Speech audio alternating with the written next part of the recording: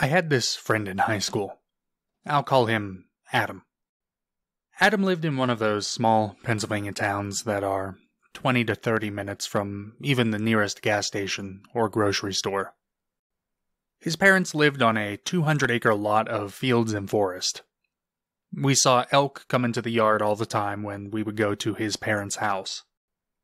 People would come from all over to go to Benezet, an area in the middle of nowhere, maybe 45 minutes away from where he lived. This town was only popular because of the people coming to see the elk every year.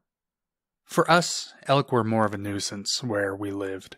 They would rub their antlers against trees, taking off all the bark and killing the tree. They would itch themselves on the local cemetery gravestones and knock them over. Herds would cross the road, 30 or 40 at a time, and you would have to wait 15 minutes for every single one to cross. And then there were the people. People were always stopping on the dirt shoulder of the main road, just to look at the elk like it was the most magnificent thing imaginable. The people were almost as bad as the elk. So, what I'm trying to say is, Adam lived far out of the way of most civilization, and yeah, there were neighbors and houses along the road, but usually there was a good half-mile or so between each place. Even today, there still isn't a completely reliable, high-speed internet provider out there. Adam has had satellite internet, as it's the fastest thing around. He and I used to hang out at his parents' house before he moved out to where he currently lives. They have a pretty big house with a large garage and an old barn that was used primarily to store equipment like lawnmowers, dirt bikes, and farm equipment. We would explore the area around the buildings, venturing into the woods, and what we usually did the most was play video games. We were pretty limited to what we could play, though. On a good day, the internet was capable of some multiplayer games, but just barely. We always had the highest ping and usually did the worst on our team because of it. When we weren't exploring or gaming, we would throw on some music and play board games. Other times we would sit and watch a movie. We would go high up into the cable channels for random movies that were on, and would always be surprised with our random choices. One day we were scouring the highest channels of his cable when we flipped to a screen that was black and white. It looked like it was showing a hallway of some sort of industrial building. There were a few dollies, pallets, and small equipment dotting the edges of the hallway, and a path big enough to walk through visible between it all. The walls were also made of brick on both sides, something that we don't really have a lot of around here. Some of the older buildings on main streets in larger towns might have brick buildings, but not this far out in the middle of nowhere. The cable didn't have a display telling us what movie this was, so we just sat and watched it. Dust speckled across the infrared light of the camera, making the area kind of look foggy. We sat watching this channel for a few minutes, having seen Paranormal Activity, Grave Encounters, and some other found footage movies. We thought this was just some sort of long scene where something might happen before moving on, but it didn't seem to change. After a few minutes of watching the grainy footage, Adam went to change the channel, and that's when I noticed the date and time that was ticking away in the corner of the screen. Checking our phones, it had today's date and an accurate time on it. It seemed like we were watching a black and white live feed of some sort of surveillance camera. The two of us decided to keep the TV on that channel and play some board games to pass the time, and check up on the channel every once in a while to see if anything changed on screen. After a game of Risk where I lost, the screen hadn't changed. We didn't notice anything had moved. Just the time, which was slowly ticking up. We sat and stared at the screen again, just focusing on the sight before us. It had become more clear as the dust settled over time. And then the screen went totally black for about 2 seconds before a new image appeared. The video that was now playing was a restaurant or a bar. I'm not sure if it was the same building or a different one. The view was from a corner, high up, maybe 10 feet or so, unless the lens was distorting the perception. A bar with stools was lined, going left to right in the room, and liquor bottles, various coolers, and machinery for getting drinks outlined the wall behind the bar. A small light was left on above the liquor display, but it wasn't enough to make the camera switch from the IR view to the regular view, so it left a large bright spot that washed out many of the sharp lines of the bottles. Wooden tables with seating for 4 were placed throughout the room. Some of these tables had a glow on their surface from the bar light that was enhanced by the IR picking it up. The chairs at the tables seemed to be old, heavy wooden ones, and the floor was an older dark wood compared to the chairs. You could tell just by the shades of the coloring. A hallway went down the right side of the screen, either to bathrooms, a cooler, a kitchen, or just maybe an entrance. The camera couldn't pick up more than a few feet down this hallway, though, due to the lack of light. It just looked like a dark void in the top right corner of the screen. There was no dust swirling about on this camera feed either. It was like this room hadn't had anyone in it for a while. And we checked the time and date, still accurate to our phones. It had been roughly 2 hours since we first turned on this channel. Since it had been 2 hours, we decided to go outside and jump on the trampoline that Adam had in his barn. We positioned it so that we could jump onto it from the empty hayloft maybe 10 or 15 feet above it. At first it was a terrifying experience, but once you got the hang of it, it was one of the most fun experiences I've ever had on a trampoline. After some time jumping and climbing through the old hay in the barn, we went back inside. And I'm glad we did because it started to rain just as we walked onto the porch. We went back to the basement to check the camera feed and saw that some things had changed in the bar. 2 glasses were now positioned on the bar, next to each other, their shapes accented by the lighted liquor display light on the cabinet behind them. On a table on the far left middle of the room was a plate. Silverware was set, and it kind of looked like the chair had been pulled out for someone to sit. We were outside almost an hour since the scene switched, and Adam and I figured we were going to have another switch either to the industrial hallway or something new sometime soon. He told me to keep an eye on the TV, and he ran up to the basement steps. After a few seconds, I heard him go up the other set of steps to the second floor. Then he came back down, a little slower as if he was carrying something. He emerged downstairs with an old VCR and some tapes. He said that his mom used to record soap operas when she was out, and she had a few blank tapes left over. If we weren't watching the camera feed, we could record it for roughly 2 hours at a time. Just as we were plugging in the VCR, the scene switched in a black flash, the image of the bar almost looking partially burned into the screen. The new scene was in a restaurant full of people. It looked similar in style to the bar we had just seen moments ago, but this scene was jarring and almost made us flinch because of all the sudden color that appeared on the screen. Once again we were in the corner of a room.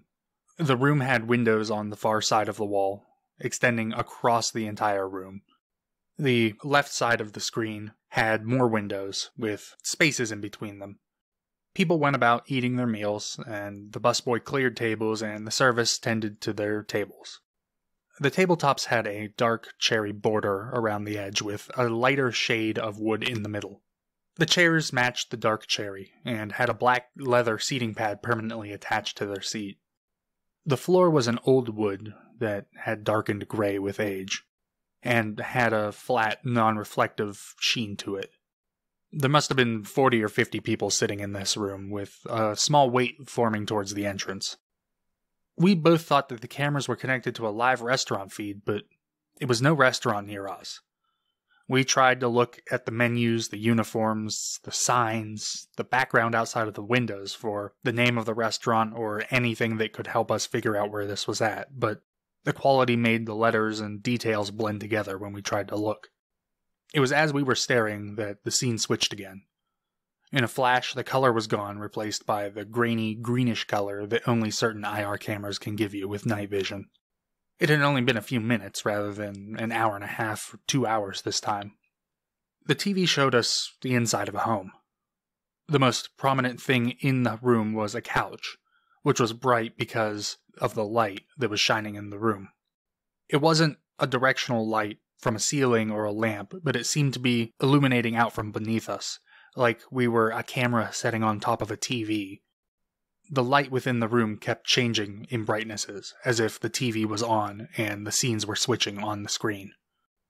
We could see a kitchen on the far wall, and got the impression that this was an apartment, possibly above the building that we had been watching previously.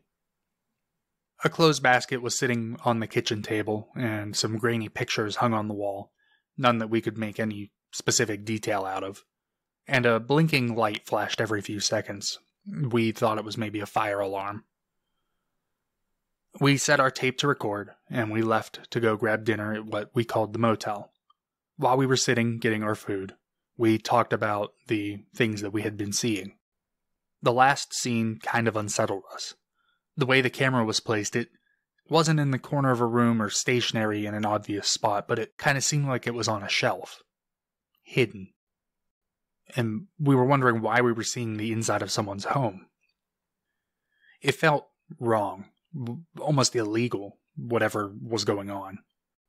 We finished our meals and went back to Adam's, and we walked to the basement, only to find the second scene of the darkened bar and dining area again.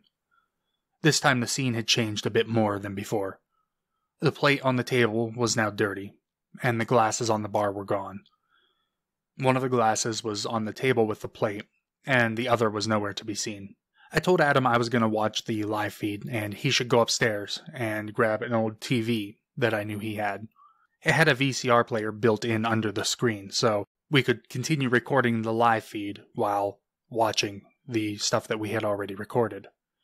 We would play the recorded footage and fast forward while keeping an eye on the darkened bar.